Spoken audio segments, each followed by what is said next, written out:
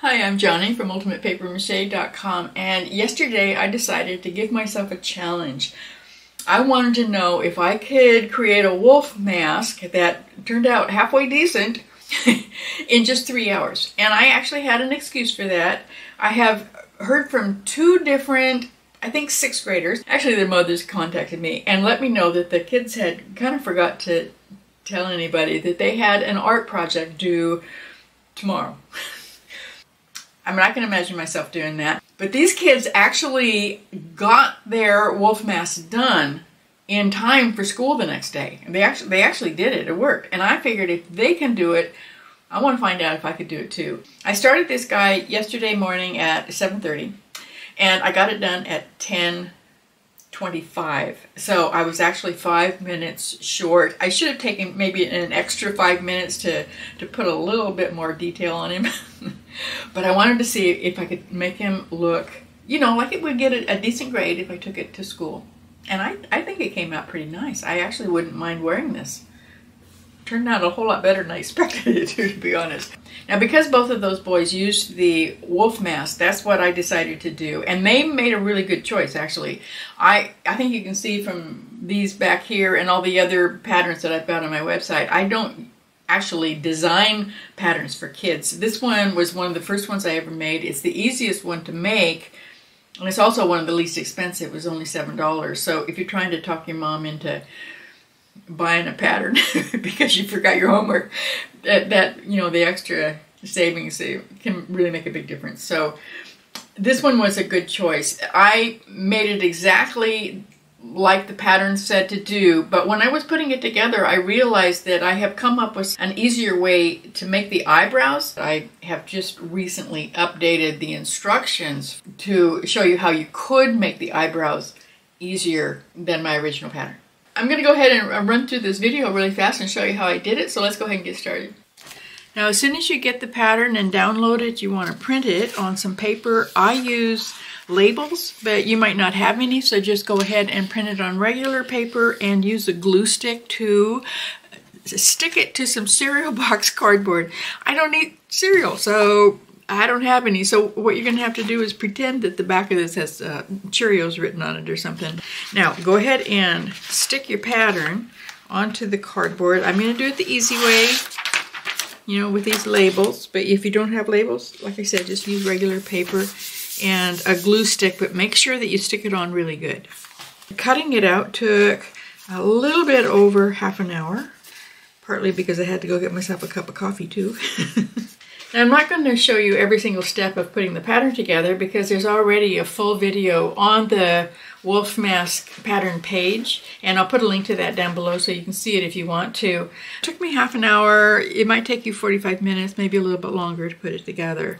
Now, we have to decide at this point, do we have time to put paper mache on it? If you put paper mache on it and actually have time to let it dry and then paint it, you can keep this forever. I mean, as long as you keep it dry, it will last a really long time. But let's assume that you don't have time for the paper mache. So what I'm going to do is cheat. One young fellow actually just got it to this point and then spray painted it.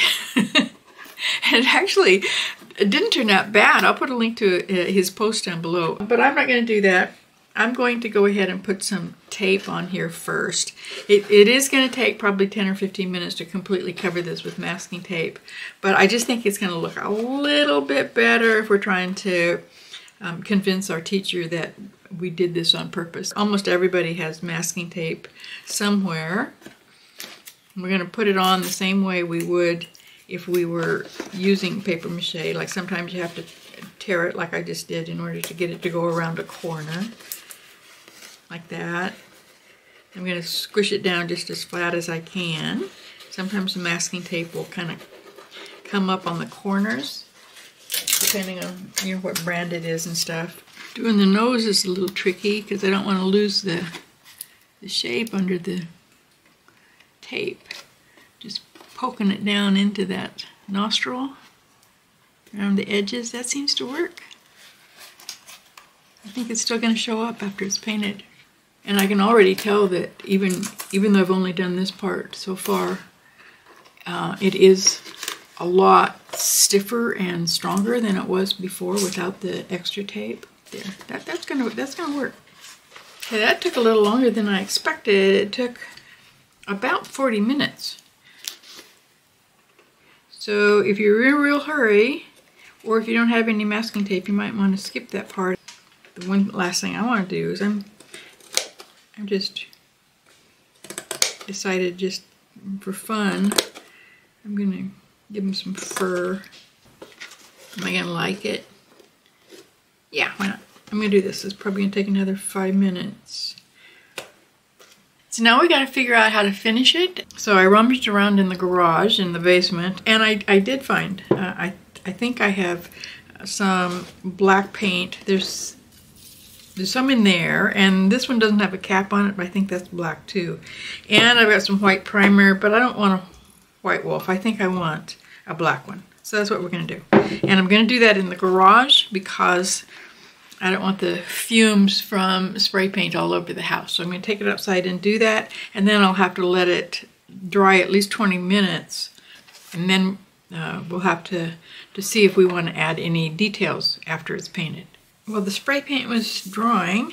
I mixed up some black paint and some white paint because I don't want the mask to be just totally black. Although, if you look at photographs on Google for black wolf, some of them are really got nothing on them except black. So you could get away with it. And now I'm going to go see if the wolf is dry. He's dry already? Boy, I'm really liking him. And I'm almost afraid to add anything to it. I think maybe I'm going to go with really, really dark gray. I was going to put some lighter stuff on there, but it's just making me real nervous. And I think maybe just under his eye. If I really don't like it, I can always take it back and spray paint it again. But we don't really have time for that, do we? Maybe just a little bit up here on top of his eyebrow. Not usually like a minimalist or anything when I'm making these, but it's just, it looks so cool just being totally black. I'm really much more hesitant about it than I usually am. Now, if I had used the white spray paint instead, then his nose would be black, and there'd be a lot of black right around the front of his muzzle and black right around his eyes. Okay, I'm stopping. I really like it.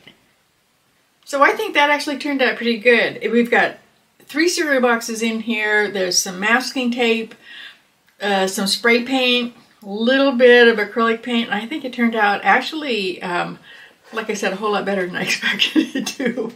Do make sure, though, if you're going to use masking tape, make sure before you get started that it doesn't curl up on the corners, because a lot of different brands of masking tape do that. This is 3M, and this actually did work really well, but I've had a lot of problems with masking tape in the past where it would you just couldn't keep it stuck down, so you want to test it first. And I just thought of something that I forgot to mention. If you don't want to use spray paint, your acrylic paint might not stick to masking tape. So be sure to test it before you get started if you don't want to use the spray paint at all. If you really know how to use spray paint, you could make a gray wolf that looked very realistic just using the paint itself. I'm not any good at that sort of thing. Just plain black was about my limit. If you happen to be a teacher, let me know what you think. Would this get a decent grade in 6th grade? And if you're a parent, would you approve of this kind of project for your kid if he just happened to forget to do his homework? Let me know what you think. And in the meantime, come visit me, ultimatepapermache.com. I'll see you there.